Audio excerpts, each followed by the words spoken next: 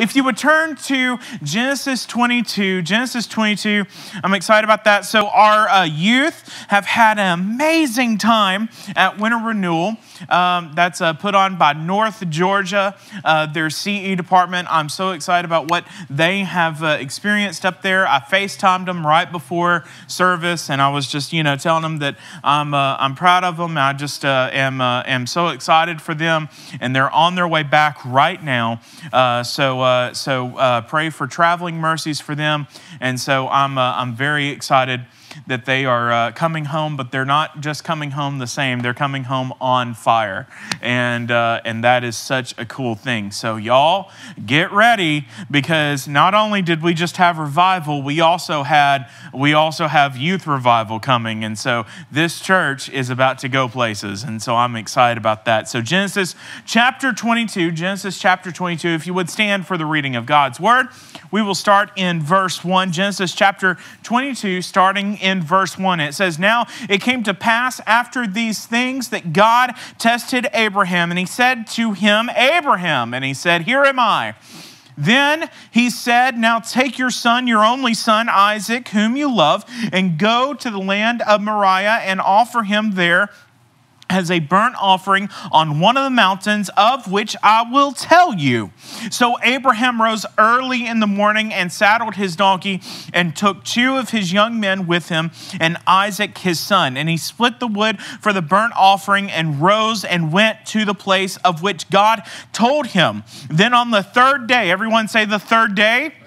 On the 3rd day, Abraham lifted his eyes and saw the place afar off. And Abraham said to his young men, Stay here with the donkey, the lad, and I will go yonder and worship. I love Abraham here because we know he's Southern, because he said, I'm going yonder, right? Isn't that cool? All right, so I will go yonder and worship, and we will come back to you. Where do you go to church? I go yonder ways, That's okay. All right. So Abraham took the wood of the burnt offering and laid it on Isaac, his son, and he took the fire in his hand and a knife, and 2 of them went together. But Isaac spoke to Abraham, his father, and said, My father. And he said, Here am I, my son. Then he looked and said, Look, the fire and the wood, but where is the lamb for the burnt offering?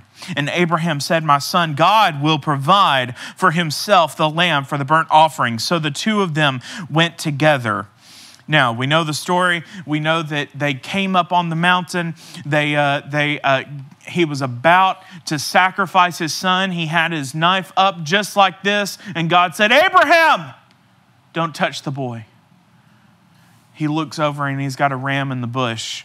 And so that is the story, and God provided himself a lamb. God provided himself a ram in the bush for Abraham, and that is amazing. But what I want, that is an amazing story, but what I want to focus on is this.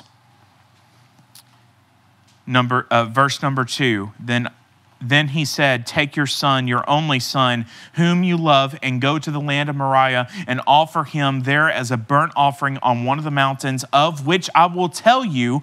So Abraham rose early in the morning and saddled his donkey and took 2 of his young men with him and Isaac his son, and he split the wood for the burnt offering and rose and went.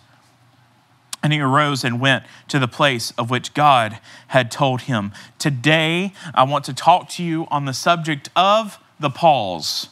Subject of the pause. Let's pray. Father, in the name of Jesus, Lord, we thank you for the opportunity to come here. We thank you for the opportunity to worship your name, worship our Jesus freely. And Lord, I pray that this message will go forth, not that it will be my words, not that it will be, anything of me, but Lord, that you will completely take over, and Lord, your words will go forward, and we know that your word will not return void. Lord, we thank you for the revival that our youth have had. We thank you for what you are doing in this church. And Lord, I pray in the name of Jesus that you will continue it, and Lord, that we will go forth with fire and with zeal and with power from the Holy Ghost. And Lord, we thank you.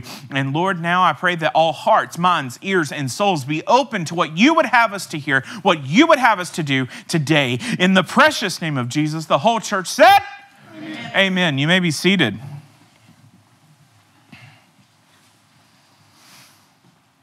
I want to talk to you on the pause. Abraham and Sarah had prayed for this child, And Sarah was 90 years old when she had Isaac. 90 years old when she had Isaac. I thought I was getting old when we had Isaiah and I was 30, right? I was like, I'm old. How am I going to have a kid, right? But she had Isaac. I was about to say she had Isaiah, but that's not right. She had Isaac at 90 years old. Abraham was the cradle robber and was at 100 years old, 10 years older than Sarah, and they had Isaac. But see, there's a lesson to be learned there, church. There's a lesson to be learned there. It doesn't matter how old you are, how far you've gone, it's still going to happen. It's still going to happen. You've been praying for it. You've been hoping for it. You've been wishing for it. It's still going to happen. It doesn't matter how old you are. It doesn't matter how far you've gone. It doesn't matter how far you've wandered away, how much you've done, what you've thought about doing. It's still going to happen. God has put it in your soul. God has put a dream in you, and you think that I've lost it. I've gone too far, but let me tell you, it's still going to happen. Now, that's a sidetrack. It's free. Don't worry about it. This is what we're really going to talk about. So God spoke one day and told Abraham to go sacrifice his son on a mountain that God would show him later. He didn't give him specific instructions here. Number one, here's the things that he knew. Number one, I want you to sacrifice your son. Number two, it won't be here. And number three, it's going to be on a mountain. That's it. That's all Abraham knew. And there's a pause between verse 2 and verse 3. I don't know what time God spoke to Abraham in that day. I don't know. We're not told that, and we're also not told what Abraham said to his wife after that. Can you imagine that family meal? They all sit down and they go, and he goes, Sarah goes, Abraham, what'd you do today? Well, I was working in the field, and God spoke to me. Oh, awesome. Are we going to have another kid? No. Actually, the kid that we have, he wants me to sacrifice him. If I said that to Kirsty, she would go ahead and just have me committed, right? If I came to Kirsty and said, listen, the kid that we had, the kid, right? You know the kid that we have, right? I need to sacrifice him. I'm going to take him on a mountain. I'm going to kill him. But it's for God, because God asked me to. I don't think it would get past Kirsty. I don't think that conversation would go very far, right? But see, here's the faith. Sarah had the faith and Abraham had the faith, and there's a pause. There's a pause there, but it's not long, because you see, he rose early in the morning and saddled up his donkey. A lot can happen. A lot can happen in the pause. From God asking you to do something, to God calling you to do something, to you actually getting up and doing it, a lot can happen in that pause. Maybe doubt happens in that pause. Maybe God has called you to do something and you are in between actually doing it. Maybe God has said, here's what you're going to do, or here's what I want you to do, and maybe you're in the pause.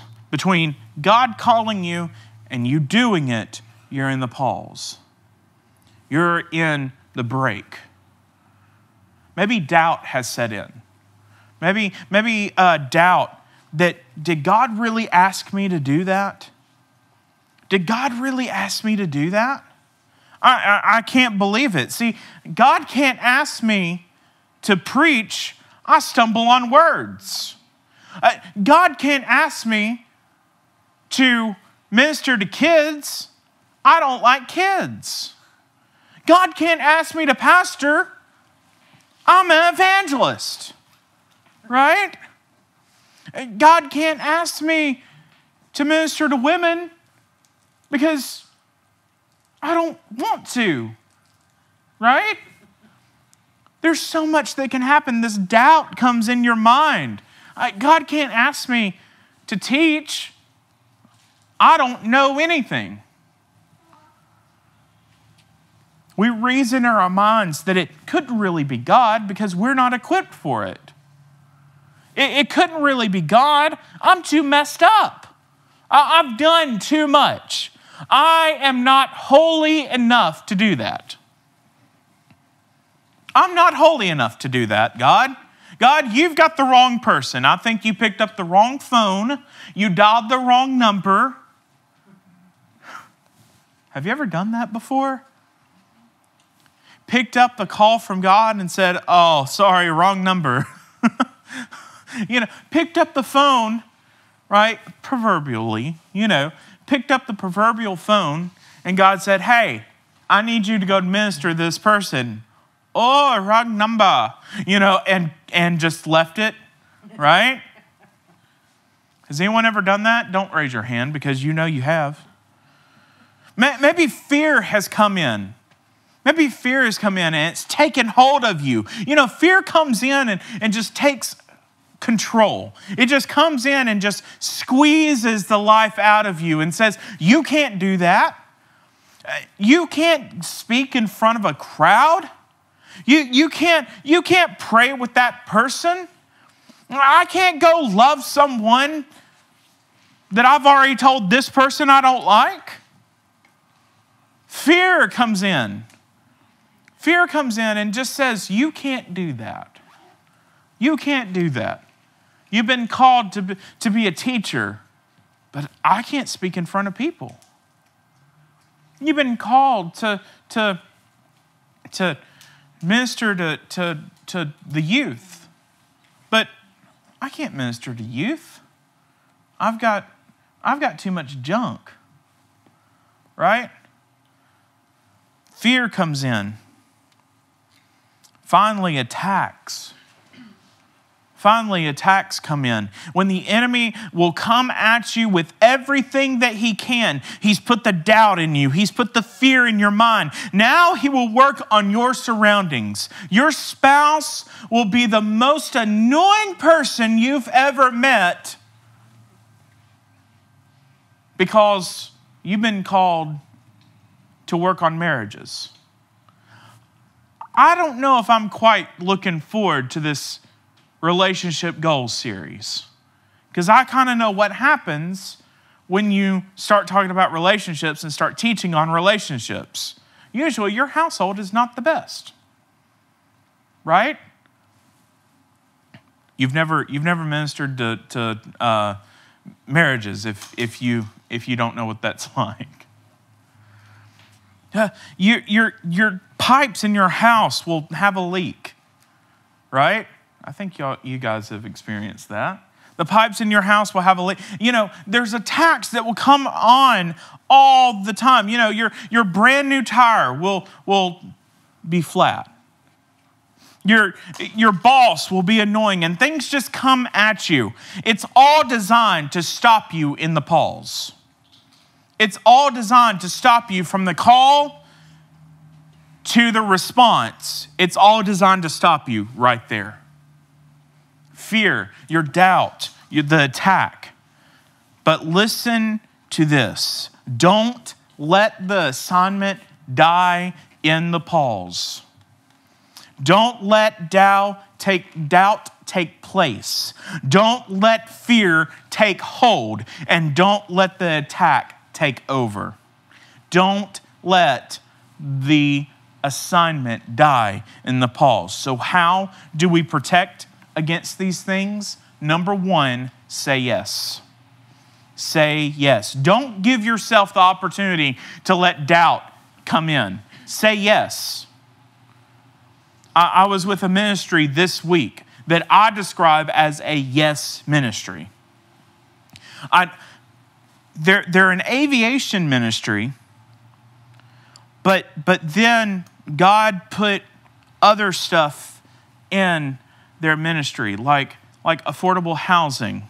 And then now they're doing this other thing, and then they're doing this, and they're doing this, and then they're doing this, and then they've got a teen ministry, and then they've got this, and somehow it all works together, but it wouldn't work if they didn't say yes to it. God saw that they were faithful with one, and that they were willing for more. God saw that they were faithful with one and willing for more. So when you're faithful and you say yes to God, He starts multiplying. And so they're willing. When God comes to them with an opportunity, when an opportunity comes up, they say yes. Now, they have some guidelines. They do vet it a little bit, but they mostly say yes. They said, I looked at the president and I said, I just see your ministry as a yes ministry. He said, yes. He said, our default is yes. Our default is yes. It was amazing. People say that no will get you a Jesus whooping. You ever heard that? A Jesus whooping? You ever heard that? Maybe that's a Southern thing, a Jesus whooping. A whooping. But spanking is kind of weird. So anyway, a Jesus whooping. You ever heard of that? Jesus whooping. Isn't it fun to say? Whooping. You can say it really Southern. Jesus whooping, right?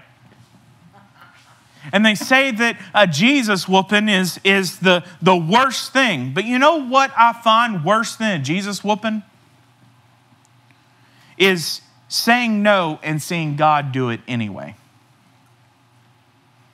Because I didn't get the opportunity to be involved. I let go of the opportunity to be involved in something great. God showed it to me. God gave it to me. I said no, and God still did it. Or saying no and seeing someone suffer because of it. Being at Walmart and seeing someone about to put stuff back, and they have kids and put stuff back, their groceries, and God says, go pay for it. And you're like, well, Lord, it's 14 days before my payday. I can't afford that. And you don't do it.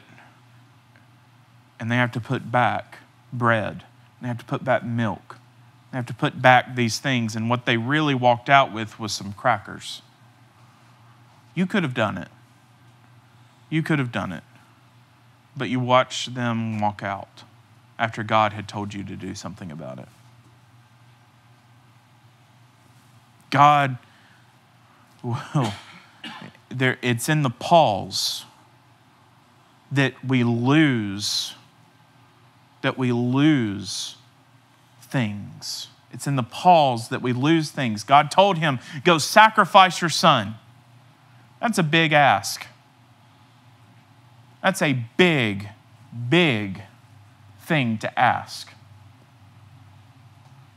But he got up the next day and made preparations for it. He made preparations for it. Has God ever asked you to sacrifice one of your children? No. I know that because yours are here and alive, right? I saw yours on Facebook not too long ago, right? And yours are heading back from winter renewal. I hope they didn't sacrifice them. That wasn't part of the assignment. We'll see. We'll count them when they get back. But that's a big request. But he didn't pause. He didn't pause. Number 2, thank God for the opportunity. He chose you. He chose you. He looked down at 7.7 billion people on the earth and chose you to do it? Why you? Why you? It doesn't matter why he asked you, but he asked you. Thank God for the opportunity. Thank you, Lord, for asking me to buy their dinner. Anybody else in this restaurant could buy their dinner, but you asked me to. Thank you, Lord. Thank you. Because you know something that I don't know. I see $47 in my bank account, and I see their bill is $34. I see that I'm not going to have much left till payday, but you see something coming. He sees the check in the mail. He sees the extra bonus at work. He sees something that you don't see. He sees something that you don't see.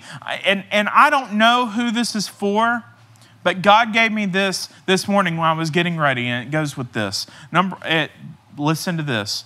If you are asking God to increase your territory, He must first increase your faith. He must first increase your faith. If you're asking Him to increase your territory, if you're asking Him to increase your ministry, increase your influence, increase the things that He has, increase things in your life, He must first increase your faith. That may mean you'll go through some things. That may mean that you'll go weeping may happen at night. That may happen. But if you're wanting an increase, expect an increase in faith as well. I don't know who it's for, but that one's free. Number 3, see it through. See it through. Don't let the assignment die in the pause. Start on it. Do it with excellence. Do it how God told you and finish it. Finish it. Don't just stop. Don't just stop. This is too hard.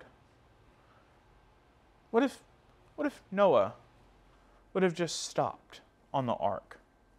Just, this is kind of getting old. Kind of tired of building a big boat.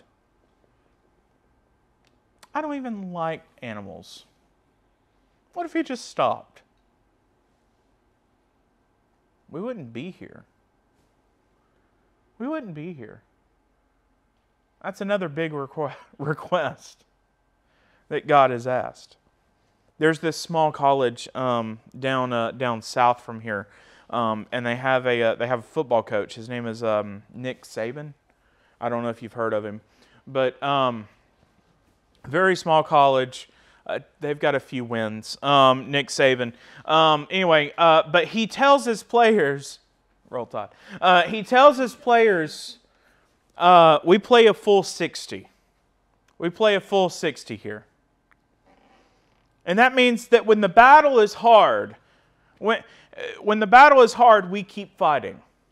When the victory is far away, we keep going. When we're tired, we'll still fight. When we're weary, we still get up and do it.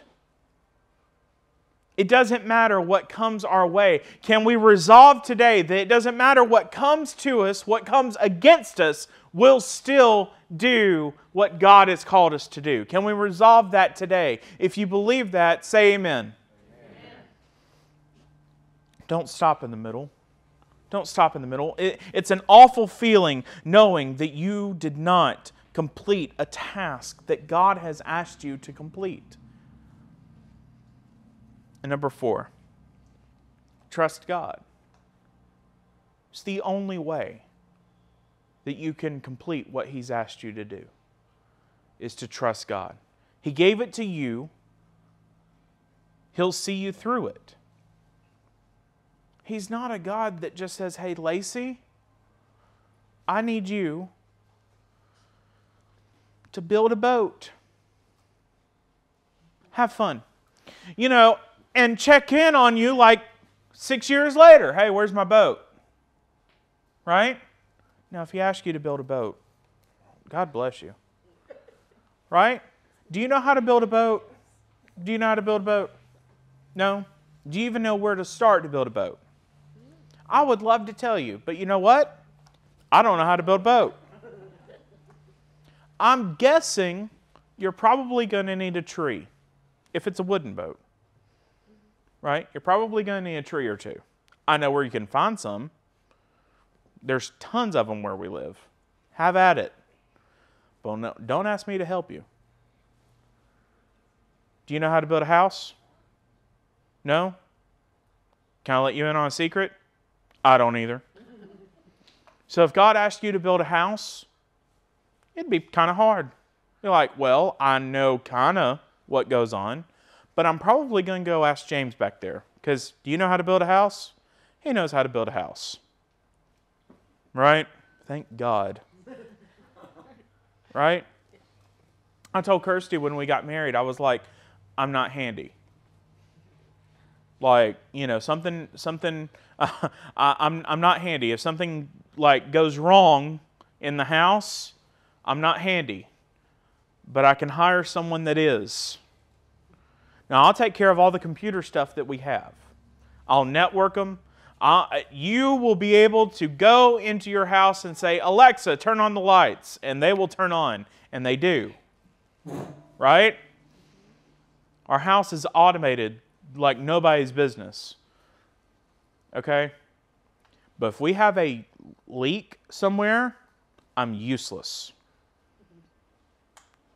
Useless. Okay? So if God calls me to be a plumber, He's going to have to teach me how to be a plumber. If God calls me to build a house, He's first going to have to teach me how to build a house. And He will. He will. If God has called you to do something, He'll equip you for it. He's the God of the universe, the God that knows every single thing about you. How many hairs are on your head? He knows all there is to know about you, and He picked you. He picked you for a reason. Abraham had to go to the mountain. He still had to saddle the donkey. He still had to take his son on the trip. And it was only after 3 days that he knew where he was actually going. It's after 3 days that he looked up and said, yep, that's the mountain right there. God gave him a general direction. And he started going. It was after 3 days that he then was like, there it is. What if your GPS in your car? I said, Lacey, I've been picking on you, but I know you'll love me, right? If I said, Lacey, we're going to go to Kentucky, right? Do you know how to get to Kentucky? Neither do I. So we're going to use a GPS system.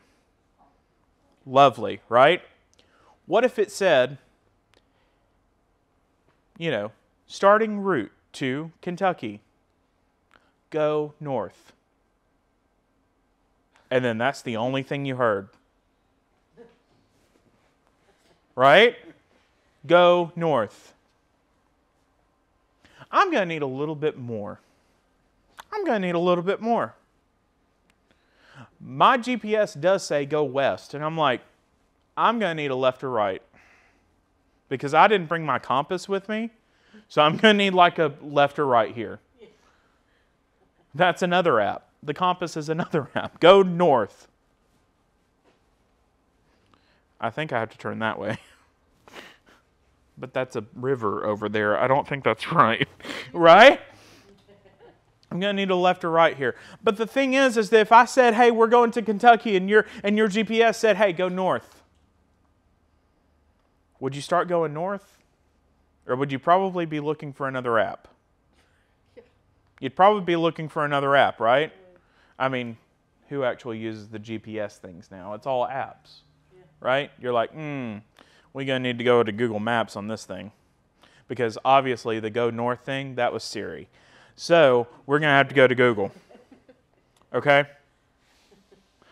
You'd probably be looking for another app. But the thing is that God said, hey, go towards Moriah. And it's going to be a range of mountains. I'll tell you later which one I want you to go to. He knew the general direction that he needed to go to. But he didn't know till 3 days later what mountain it was. He looked up and he saw the mountain. He looked up and he saw the mountain. So the point is here, trust God. Trust God. When he says, hey Karen, you're going to be a teacher. Well, Lord, what am I going to teach? Lord, how am I going to teach it? Lord, what am I going to do? Trust Him. He'll tell you. It may take Him 3 days. It may take Him longer. But it will happen. It will happen. Jerry, when the Lord says you're going to do this, don't doubt it. Trust that it's coming. Trust that it's coming. Just don't die in the pause. When God tells you to do it, start moving. When God tells you you're going to do this, start moving in the direction. He saddled his donkey. He got up early that morning, saddled his donkey, and he left. He could have stayed there. He had already resolved in his mind, I'm going to sacrifice my child. That was hurdle number 1. Hurdle number 2 was, I don't know where I'm going to do it. But he went ahead and headed in the direction. Don't stop in the pause. Don't stop in the pause from calling to fulfillment. When God says you're going to do something, head in the direction. Trust God. Trust God. When you doubt the call, you're doubting the one who called. When you doubt the call, you're doubting the one who called. Abraham could have stopped. He could have said no. But God had an amazing plan. God had a ram in the bush. God had a ram in the bush. Stand with me all over the world, all over the room. Did I say world? Everybody in the world, stand. I was thinking room, but somehow it came out world. I guess a lot of people are watching this right now. Will you commit to stepping up? Will you commit to saying, I refuse to die in the pause? There have been times in my life that God has asked me to do something, that God has told me, this is what you're going to do, and I died in the pause. I let it die in the pause. I saw that God did it, but I wasn't a part of it because I died in the pause. I let it stall. Commit to not letting it stall in the pause. Commit to not letting fear take over, to not letting doubt take over, to not letting the enemy have a hold on what God has called you to do. Attacks won't stop me. Fear can't control me. And doubt will not hinder me. Is that you today? Are you in a pause today? Are you in a pause today and you need to get going? Is that where you are? I'm going to pray. And after I pray, if that's you, I want to pray for you. So let's pray together. Father, in the name of Jesus, Lord, we thank you so much that you love us so much to ask us to do things for you. Lord, thank you for looking at 7.7 billion people, and we're the ones that can be your hands and feet. Now, Lord, don't let us die in the pause. Don't let us fizzle out. Let us keep going. Let us go in the direction that you have told us to go in. We'll give you all the praise and glory and honor. It's in the precious name of Jesus. Amen.